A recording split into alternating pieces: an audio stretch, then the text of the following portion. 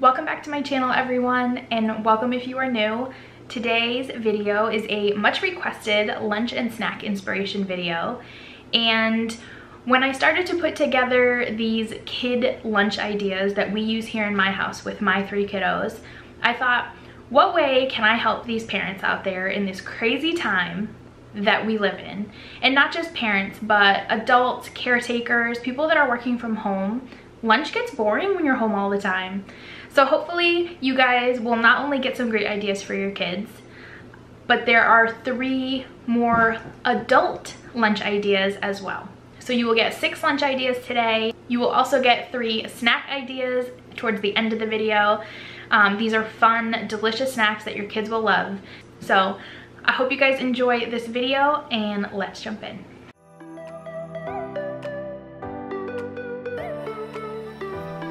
This first lunch idea is a spin on your regular ham and cheese sandwich. And I don't know about your kids, but my kids are not big fans of just regular sandwiches. So we're gonna make them fun, and my kids eat these every time. So these are just some ingredients I had on hand. And then this is the deli meat that I have, which is turkey breast and then smoked ham. And we're gonna use the ham for the kids and turkey for the adults. You want to start by making just a regular ham sandwich. Ham, cheese, a little bit more ham, stack it up. Now this, my kids would not eat. However, grab a mason jar lid or a large cup and cut out a circle. And we're gonna transform this into an animal sandwich. This is what my kids call them. And pat it down a little bit, save those crusts to the side, and we're gonna take some cucumber slices, and using a teaspoon, we're going to punch out some little eyes. Now for this first sandwich, we're making this into an owl or a bird, and my son got such a kick out of this. So there's the base for your eyes. You're going to slice a blueberry or a grape or anything circular that you have in your fridge in half, and we're gonna use those for the other part of the eye. Now I have a slice of a nectarine here, and I just used that for the beak. And look how cute. So my kids will not eat a regular ham and cheese sandwich, but they finished this sandwich in no time. I served it with some fresh fruit and some poppable chips on the side, and this was lunch on this day. The other tip I have for you is get your kids involved. If they are involved making what they're going to be eating, there is a much better chance of them trying it. So my daughter made a little piggy sandwich. She loved it. She had so much fun doing this, and that was her lunch. So a great idea to jazz up just a regular old sandwich.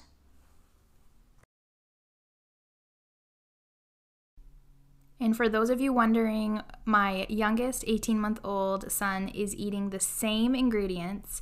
He's eating cheese, ham, cucumbers, and blueberries. Now for a more sophisticated lunch idea, I'm going to show you one of my favorite spins on a turkey sandwich. I start with some multigrain bread. This is one of my favorite kinds that we buy. It's by Sara Lee. It's 45 calories. It's really good.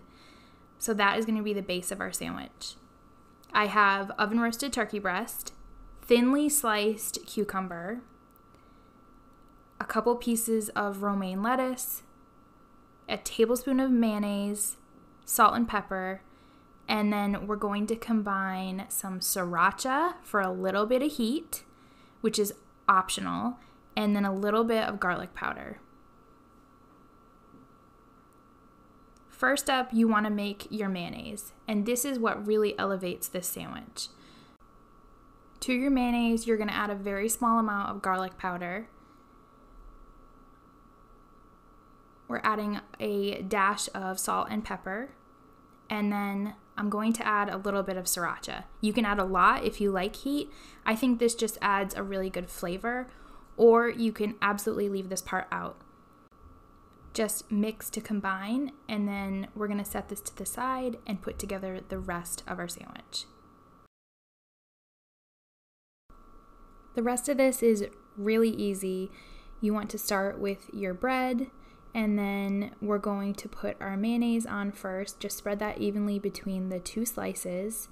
And this mayonnaise adds a ton of flavor. So if turkey sandwiches are not your favorite, give this one a try. I really like adding thinly sliced cucumber. It gives a really nice crunch. And then on the other side, I put lettuce and then turkey. You can substitute with whatever you have on hand, but this is a really refreshing and delicious sandwich. Perfect for a quick, easy lunch.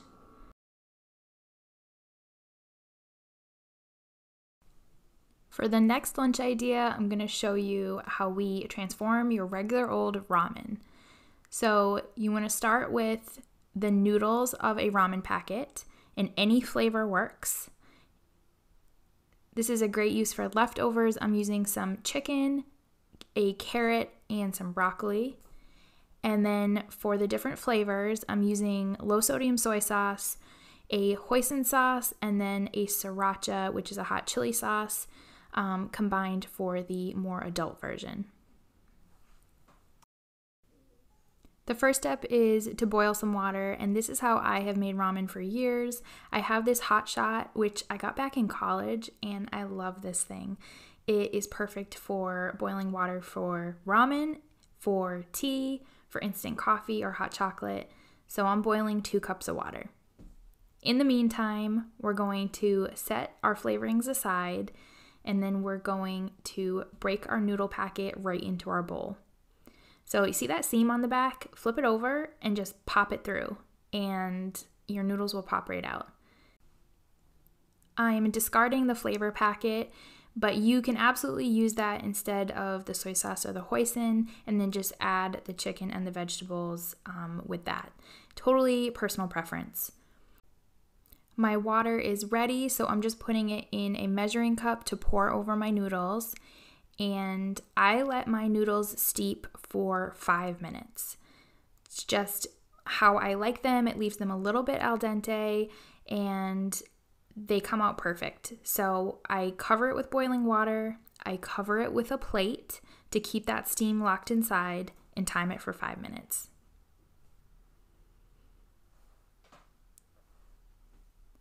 For your toppings, this is, like I said, a great use for leftovers or anything that you have hanging around in your refrigerator. So some of my kids' favorites are carrot and broccoli, and this is one of the ways that I got them to start eating these vegetables is with soup.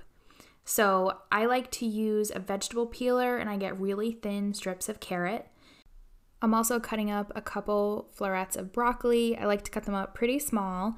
And then what I'm going to do is I'm going to steam these in the microwave just for a couple minutes so that they're a little bit more tender. I also had a piece of chicken left over, so I'm just shredding that up, and that's also going to go into our ramen. I have talked about this meal as either a quick lunch or a really easy weeknight dinner several times on my Instagram, and a bunch of you have tried it and you have loved it. So you can do all kinds of different variations. You can do chicken, pork, steak, whatever you have left over.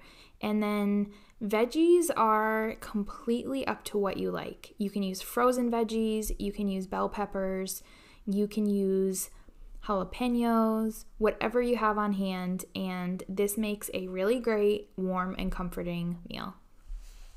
So like I said, I'm just putting my veggies in this little ramekin. I added a little bit of water and then put it in the microwave for 4 minutes. Once your veggies are steamed and they're slightly tender, those are ready to go on top of your soup. I have my chicken ready, so now it's time to unveil our noodles. You do want to break them up a little bit, and I like to drain off probably 3/4 of the water just so that it's a more hearty soup. But if your kids like broth, then you can definitely leave more liquid. Now is the time when we get to flavor this. So the first ramen I'm going to make is for my kids, and this is a more mild flavor profile. I'm using light soy sauce or low sodium soy sauce, and I like to use about 2 teaspoons.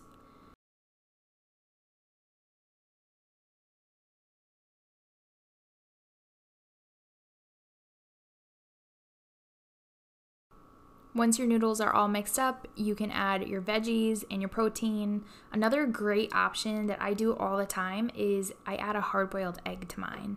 And you guys know I love cilantro. That is one of my favorite combinations. So I'm just adding carrot strips. I'm gonna add some broccoli and some chicken to this. My kids think this is such a fun lunch, and one of the reasons is the way they get to eat it. My kids love using chopsticks. We have regular chopsticks, and then we have chopsticks meant for kids, and they go crazy for it. I don't know what it is about not using a fork or a spoon, but they love it. So if your kids are into using chopsticks, give that one a try. The last thing I like to do is add about a half of a teaspoon of soy sauce right over the chicken. This was just baked chicken, so there was no flavoring on it. So here is the kids' lunch, and these are the kid chopsticks that we have. These are actually from when I was a kid, but you can find them in kitchen stores or on Amazon. They're pretty easy to find online. Now we're going to put together the second version of ramen, and while my son really likes this, I definitely think this is more of an adult flavor profile. So same way you cook the noodles, and we add 2 teaspoons of this hoisin sauce. And the hoisin sauce is a little bit thicker, so you might want to leave a little bit more liquid with your noodles. Mix that around to combine really well. And just to make it easier on this day, I'm using the same vegetables. At this point, you might want to mix in a little bit of sriracha for some heat if that is something that you enjoy. On this particular day, I did not. And then just add the carrots and the broccoli.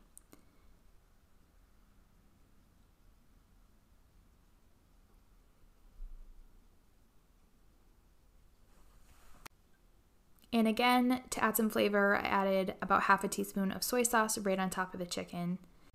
And this is another great lunch idea that is super delicious and flavorful. And again, a great tip is if your kids are not huge veggie fans, believe me, there are days when my kids are like, nope, I'm not eating broccoli, I'm not eating carrots, I will eat chicken and noodles. Have them get involved, and chances are they will probably be more willing to give it a try. Even this little guy loves ramen. He loves ramen noodles. He actually loves broccoli and carrots.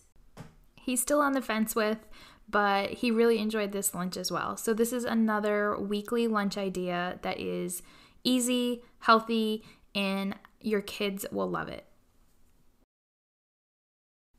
Another great recommendation I have for you guys, if you are looking to have a little bit of quiet time at lunch, we do this a couple times a week, is have your kids listen to bookflix.com. It's a website where they will read books to your kids. It's great, educational, and my kids love it. And time for our third lunch idea, which is super fast pita pizzas. These are great for when you're in a pinch. They're made with pitas. I love this brand by Sam's Choice. These are Greek-style pitas. They're so soft and delicious. I'm using dried oregano, your favorite marinara sauce. I'm using turkey pepperoni because it's what I have on hand, a little bit of an orange bell pepper, which is optional, and then a blend of cheese. I'm using Colby and Monterey Jack. So this is the kids' version, and I'll show you how to put it together. You take your pita. You don't have to pre-bake it. You're going to add a couple tablespoons of sauce. And this is one of those lunches that my kids can help make, but also if we're running low on time and I need to put together a lunch under 10 minutes, this is my go-to. Again, this is a great use for leftovers or just ingredients that you have in your refrigerator. I have turkey pepperoni. I'm using about 6 slices. And I just like to dice it up to make it easier for my kids to eat. So I just cut them into strips and then into little cubes, and that is all set to go. And my kids lately have really been enjoying sweet bell peppers, is what they call them. But red and orange are their favorite, and I am riding that until it dies. So I just cut up a few really tiny pieces, and they both loved it. So I'm sure that next week they will hate peppers, but for this week, It's something they asked for, so I am throwing it on their pizza. First up, you just want to add a really thin layer of cheese. This is going to help stick your ingredients together while it cooks in the oven. I add a little sprinkle of oregano, and then you just add your pepperoni or whatever toppings that you're adding to your pizza. You can do just plain cheese. We do that all the time, and sometimes we change it up. We do ham and pineapple, we do leftovers, we've done taco pizza, so the sky's the limit. I add a little bit more cheese, and then I pop this on to a small sheet pan and pop it under the broiler for maybe 4 to 5 minutes. Then you just cut it up into triangles and lunch is ready. So this is one of my favorite go-to lunches, not only for my kids, but myself as well. So in a minute, I'm going to show you my favorite pizza as of late. I just served this with some fresh fruit on the side, and this was lunch put together in under 10 minutes.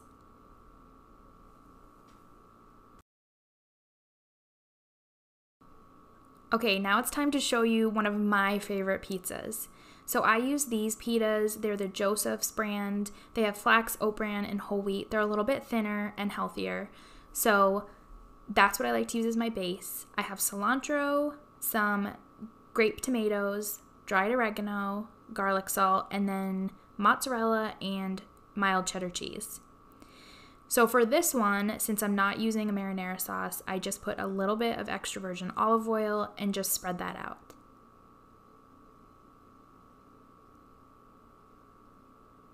Next, we're going to add a thin layer of mozzarella cheese.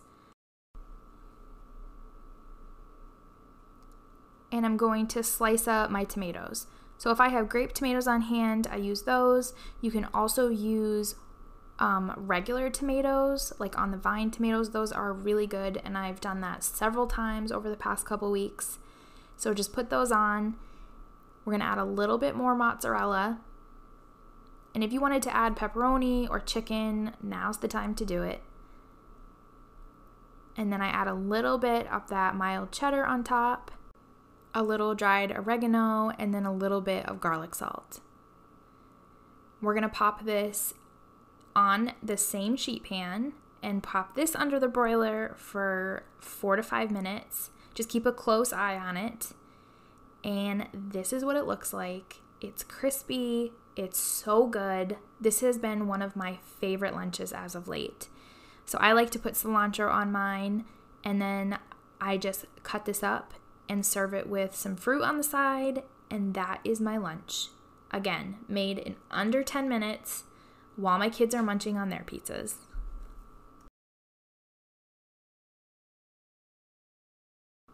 One of the best parts about this recipe is you can keep the pitas on hand in your freezer, so if you ever want to pull one out, you can thaw it really fast, throw together a pizza, and you have lunch. Now we're moving on to 3 easy snacks for your kids or yourself. First one is animal cracker dip. This is what we call this in my house. It could not be easier. You get either vanilla or chocolate animal crackers.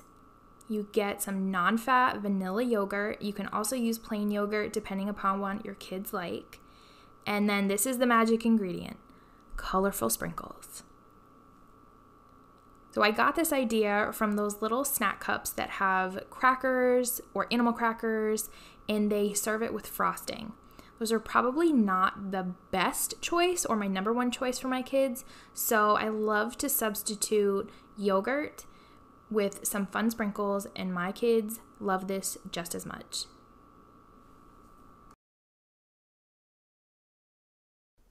And there you have it, animal cracker dip, ready in under 2 minutes, and your kids will love it.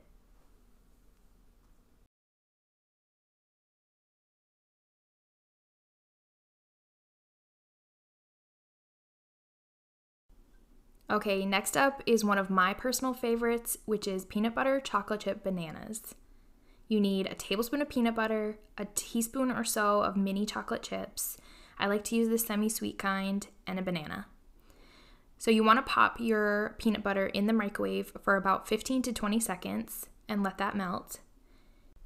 Then you just want to peel and slice your banana.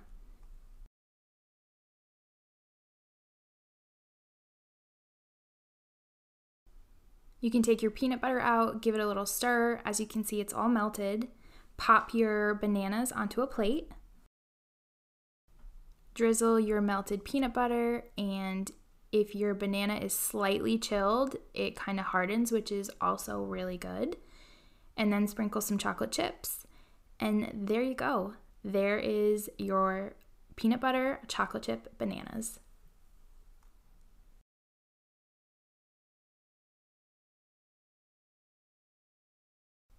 And last but not least, this is my caramel apple nachos snack that I make the kids all the time. They love this.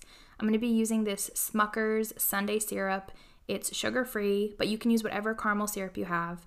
Sprinkles, a little bit of mini semi-sweet chocolate chips, and of course an apple. So go ahead and slice your apple. And I like to slice them pretty thin. That's how my kids like these. They think it is so funny that these are called nachos.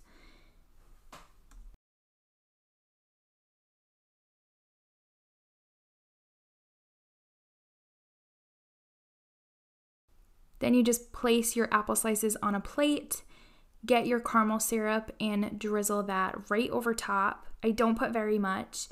And then a few colorful sprinkles, a few mini chocolate chips, and my kids would probably tell you this is their #1 favorite snack lately. We have so many apples in our house, so this is one they have been enjoying regularly. I really hope you guys enjoyed today's video and that it provided you with some great lunch and meal inspirations, as well as some snack ideas, because I know lunch and snacks get boring when you're home all the time. So hopefully you enjoyed it. If you did, make sure you give this video a thumbs up. And if you are new here, I would love for you to join our YouTube community by hitting that red subscribe button. So hopefully we will see you in the next video.